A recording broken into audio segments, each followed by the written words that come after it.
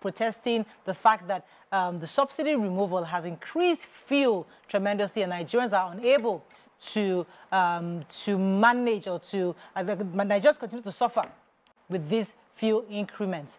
What are your thoughts on this? Call us again on the numbers on your screen. We'd like to hear your view. Do you agree with the protest? Do you think it's right?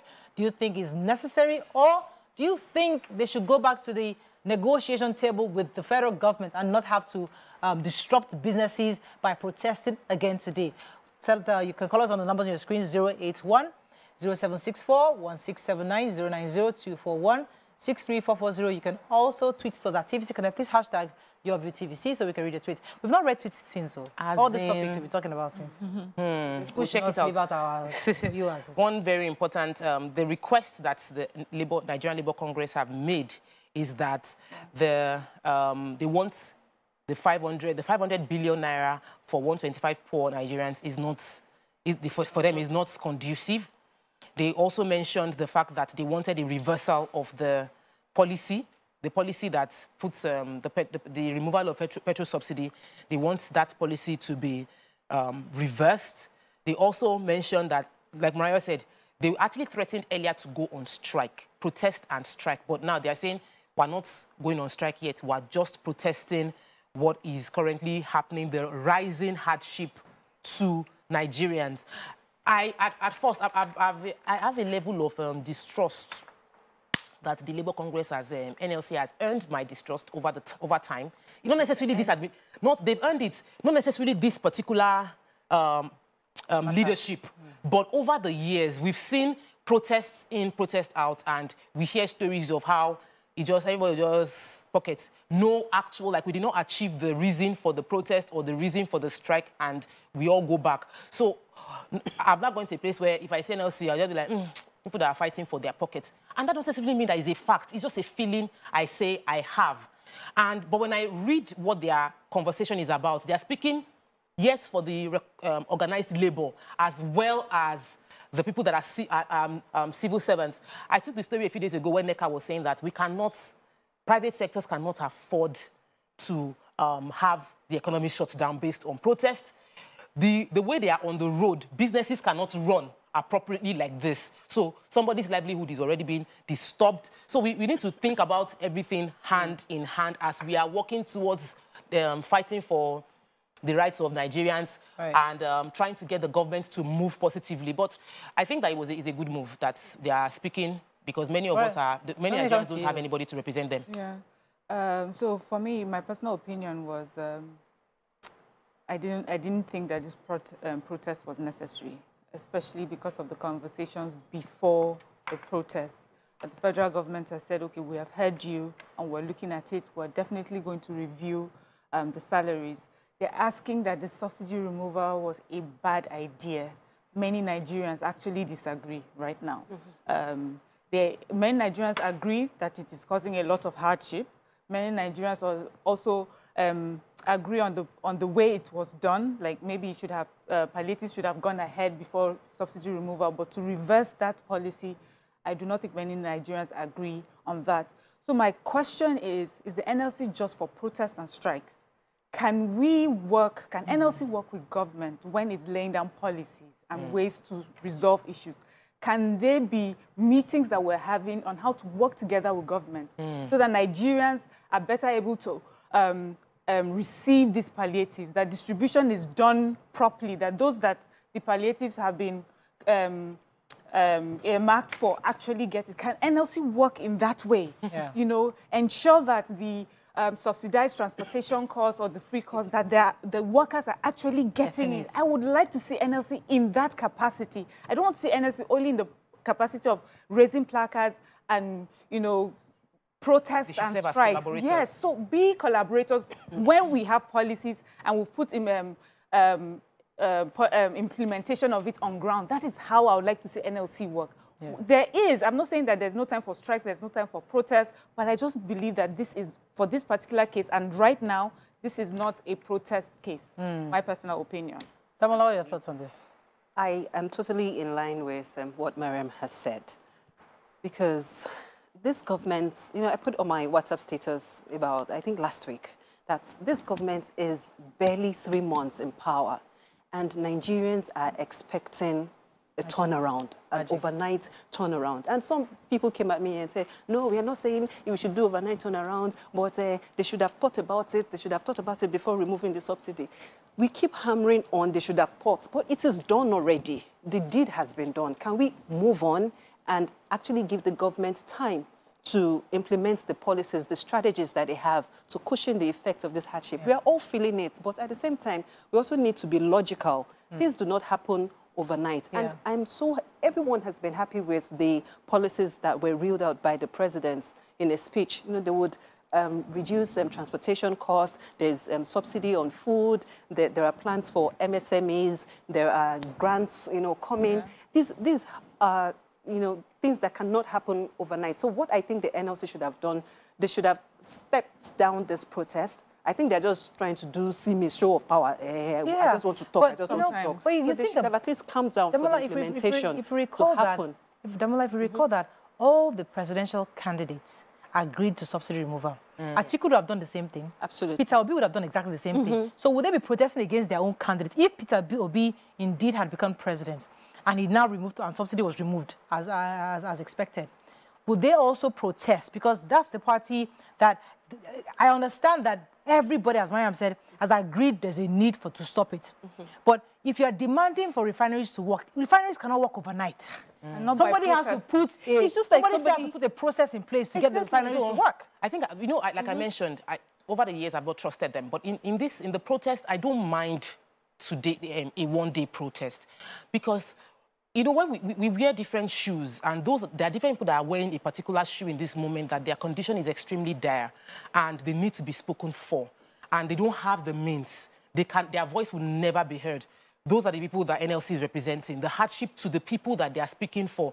I was talking to someone that was telling me that he's gathering money over the past 2 years so that he can rent a house in Lagos. When he went to visit his parents, he converted the money that he was gathering to rent a place for his parents because he said where he met them. So what we are looking at and we're seeing as we can manage, for some people, there is no management option.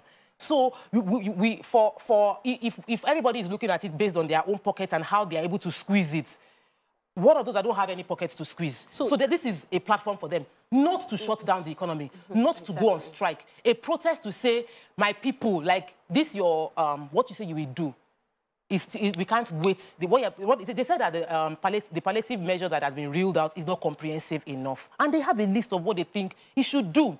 So if they don't protest, they won't get a platform to have a conversation. So with this protest now, they'll be brought into the table to have a conversation with the president. So are we saying that the only steering committee, the president has a steering committee, and the work be done. The government should have that, like this steering committee was. Let us read it. They said government should accord appropriate recognition and support to the presidential steering committee and work of its subcommittees, as well as put a stop to inhuman actions and policies of the government. These are things that can be done, not by protest. Yes, so the issue is that we can every request you're making can be fixed. The only ones I know that cannot be fixed is refineries overnight. But if the government should, but I also understand the need to protest as a labor. Protesting just tells government that we are here, see our numbers. Speed up. Whatever you are doing, then your palliative that you recommended, will make sure we are here, our numbers are large, and if we decide to strike, it will affect you. So this is your palliative. Make sure it is properly implemented. Maybe that is a reason for a protest. Except if that's just to prove a point. But I just don't want my NLC to be an organization of protest. If there is a steering committee, if there's already a platform on ground where we're having conversations, I have no problem as a Nigerian worker listening to Labour saying, after our meeting, this is what we have discussed so far. The next meeting will be this, and this is what we're doing so far. We are not going to protest because this administration is giving us the ear and it looks like it's listening to us. These are the things that we have put in place. In 3 months, in 6 months, if we do not see this, we will be protesting. So when you protest, even after you have agreed that you're having a conversation, I'm saying, what are you saying to the Nigerian people as a body? You know, is it really representing me, or is it really about show of power? We're tired of this show of power, really. Nigerians just want things to work. We don't want you, you know, just positioning yourself. We see it. We see it through some of these antics. Oh, you are trying to show how much power or influence you have so that things will happen for you. Nigerians don't want that. We want to see that real conversations concerning real Nigerian issues are happening in a way that Nigerians are put ahead and are put forward. Simple. I'm not trying to insinuate protesting can can wait. Let me So the truth is, even if the government were to reverse that policy today, the people that are complaining of hardship, or we cannot feed, we cannot do, that reversal will not improve their financial status. I'm not saying that you cannot become rich overnight. Yes, we have those exceptional, you know, yeah, there are rules to the exception. But you cannot say that, oh, reverse it, and then it will automatically make my condition better, because you haven't, by yourself, put the right strategies in place for you to be empowered. If you don't have a job currently and then the government reverses the policy, are you saying that you get a job immediately? No, if you have a job and the salary is not good enough. So we're saying, but exactly. So the government is saying that you are complaining that you are hungry, you're hungry. I come to you, I say I'm hungry. You're supposed to at least give me money to eat first, before telling me to go and look for a job. At least solve my hunger. I think that is what the government is trying to do now. At least let us use this one in the immediate... short-term remedies, and then we now focus on the long-term remedies. But they're saying, no, this cannot work, this cannot work. The reason I'm supporting the strike is because I know that... It's not a strike. I mean, the protest, sorry, protest. And because government has a lot of things on their plate. Priority will be given to who is shouting most. When you have... I had twins. The one that cries most is the one that will get scared first.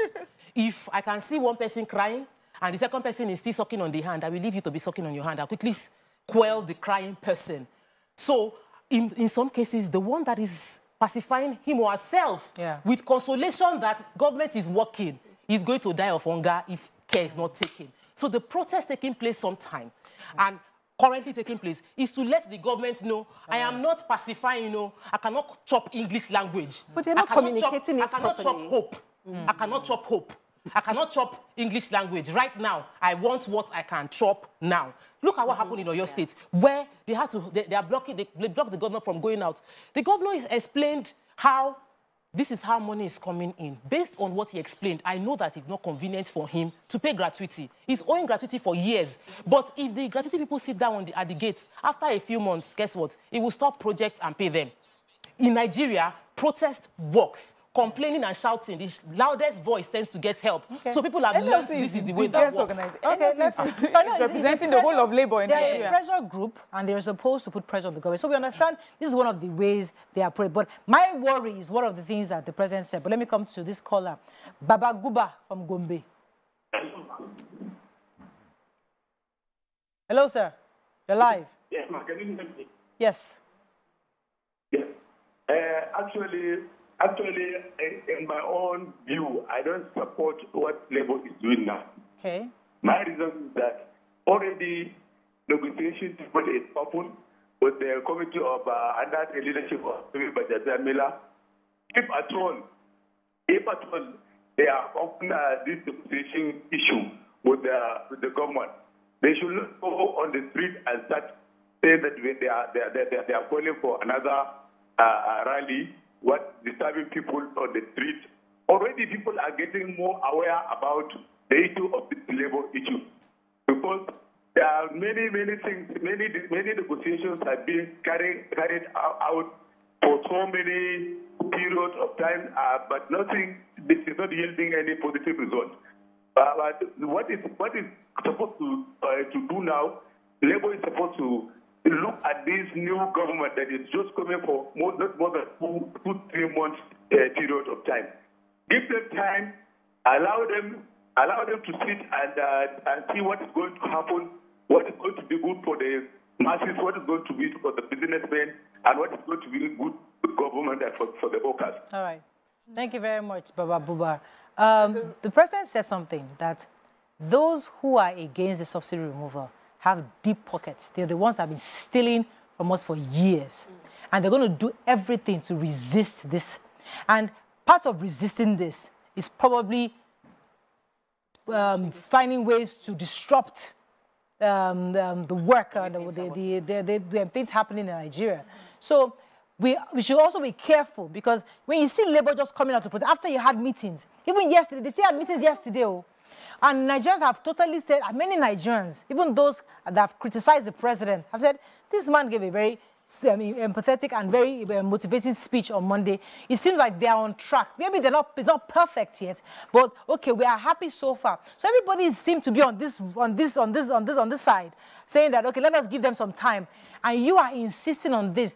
Maybe, are you on the side of those who are stealing from Nigerians? It's a question to be asked. Labour, are you partnering with those who have been stealing from the subsidy of this country for years? Are you amongst those who must be prosecuted? With the government we're hoping and begging government to find these elites who have stolen us, robbed us dry, because we don't know whose side you're on anymore. Yeah, and then NLC is such a powerful group. Just to, referring to what Tokwe said earlier, it's representing Labour, Nigeria, saying, which apart from NLC, is there any other pressure group as huge and as large as NLC? But I think the NLC also, there's a risk of, when you come out to protest when you don't need to, there's a risk of also reducing your influence and your power, where when you need to come out now, government will say, don't mind them, they're just protesting as usual. Let your protest, with the time you use the numbers, let it be for situations where, the whole of Nigeria will stand with you. You don't want to misuse this tactic that you have for issues that could have been sorted at a round table. Then you have nothing to hold on. This like one of your ace cards. These are the things you wait to use until much later. And then you have a situation where you can just sit down, you're using it. NLC then, the power NLC has or the influence NLC have will be much reduced going forward. And I think that they should think about that before they go for another protest. Let me take this call. Cash from London. Thanks for calling. My name is Cash, and I'm speaking from London. I just want to contribute on ongoing discussion. You're live. Go ahead. Firstly, I want to let the Nigerians, I want to speak about the senators and the Senate leaders. I don't know whether they're quite aware that people are watching them, not only Nigerians in Nigeria, but in abroad or in, in abroad. They are watching them. It seems to me, I don't think we can expect something serious with the Senate leader, Akpabio, Senate leader, Akpabio. I don't think that you can get something serious in his leadership. I'm sorry to say. Thank you, Mr. Cash, for your thoughts. Comments, social media? Social media comments. Let's get comments on social media. Plenty. Talking about the last topic, Ogumola Emmanuel says, if you see the way they grill candidates for job roles, the Senate has once again proven themselves to be a rubber stamp. Then, on the current topic we are discussing, someone said that I support the palliative is a medicine or a form of medical care that relieves symptoms without dealing with the cause of the condition. And so she's saying that the protest is to resolve the main issues. Then it says, let's just take that for a second, because our job on this show is not just to discuss issues, it's to also explain when Nigerians are still repeating the same problem. We've had somebody come on this show this week. What we need to do is to increase production. Our problem is white dollar. And Dr. please, I want you to come in here, because we must explain to this person what the symptom is. Palliative support is just trying to alleviate the temporary, but the real solution is that we need to become a productive nation. And when we begin to produce, so for example, if I begin to produce this biro, for example, in Nigeria, this biro I sell to Nigerians and I also export to different countries. As I export, I'm getting dollars. As that dollar is entering, it begins to strengthen the naira, because the naira, we have more dollars in the system.